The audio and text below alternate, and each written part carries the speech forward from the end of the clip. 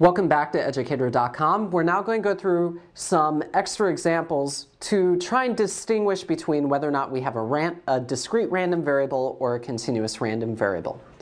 So the time left on a parking meter, again, time is always going to be a continuous random variable.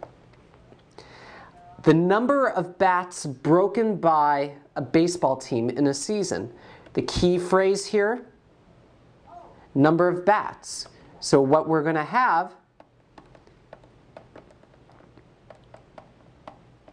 is a discrete random variable.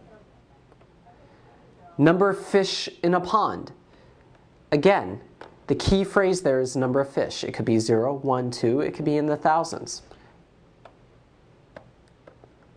That will be a discrete random variable. Now, going along with this example, total pounds of fish caught on a fishing trip.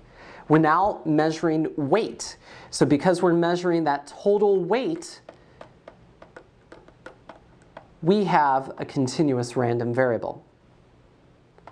The number of gumballs in a vending machine, well, again, the key phrase here is going to be number of. So looking at that, could be 20, it could be 30, it could be 50, but we can count the actual number.